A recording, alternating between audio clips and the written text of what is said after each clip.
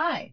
Quilgo is an online assessment platform with automated proctoring designed to be easy to use, reliable, and trustworthy.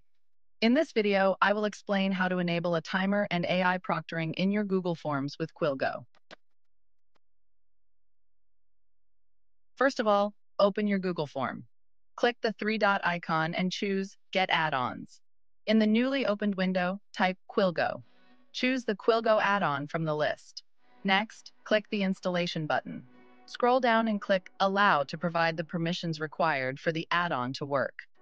Click Next and then Done. You can now dismiss this window and return to your Google form. Click the puzzle add-ons icon and choose Quilgo. Click Configure. Next, click Enable Quilgo. Your setup is complete. Click Go to Quilgo. You can now see your Google form synced in your Quilgo dashboard. Click Change Settings to enable the proctoring. Scroll down and tick the boxes next to the camera tracking and screen recording options. Click Save. Now open your assessment and take it to see how it will work for your respondents. Once you submit the test, return to your dashboard to see the results of the proctoring and time information. That is how you integrate Quilgo with Google Forms.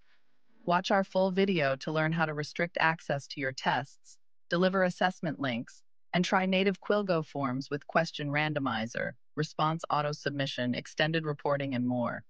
We wish you a fantastic experience and look forward to having you on board.